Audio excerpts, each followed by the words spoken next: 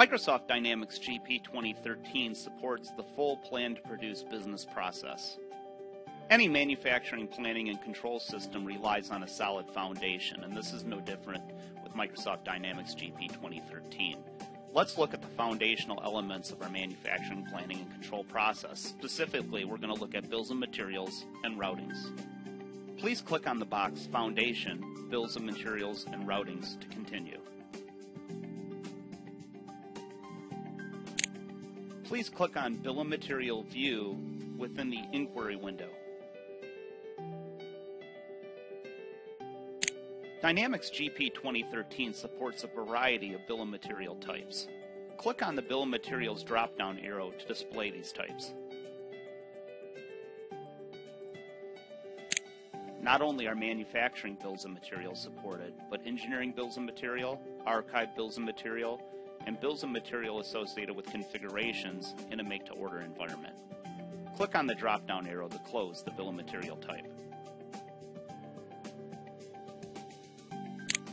The Bill of Materials view supports a multi-level indented graphical bill of materials. Click on the plus button to display this multi-level indented bill of materials. When we click on a component within this multi-level graphical bill of materials, what we're going to see is in the right pane of this bill of materials view, details provided specific to how this component, in this case an arm, will behave in this finished item, the chair. Click the bill of material component arm. Now that we've selected a component within the bill of material, in the right pane of the bill of materials view window, we see specific information to how this component will be utilized when it's used in the manufacture of the item number. Specifically, we can determine issue from and issue to fields. We can set shrink percentages, determine whether backflushing is allowed, set up alternates, and even define whether or not we want the component only to come from a single lot. Let's go ahead and click the Where Used button to display a reverse or Where Used bill of material for the item number arm.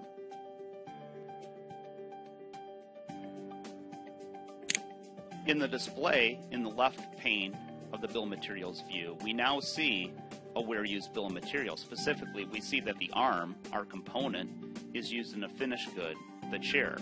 Now, if I can call your attention to the right pane, specifically the Go To button, we're going to see options that allow the user to maintain the bill of material, and this is very important. The easier we can make the tools and the navigation to those tools for the user, the more likely it is that we're going to maintain accurate bills of material, and that's critical for our manufacturing planning and control system. Now let's take a look at routings within Microsoft Dynamics GP 2013. Click on Routings to open the menu.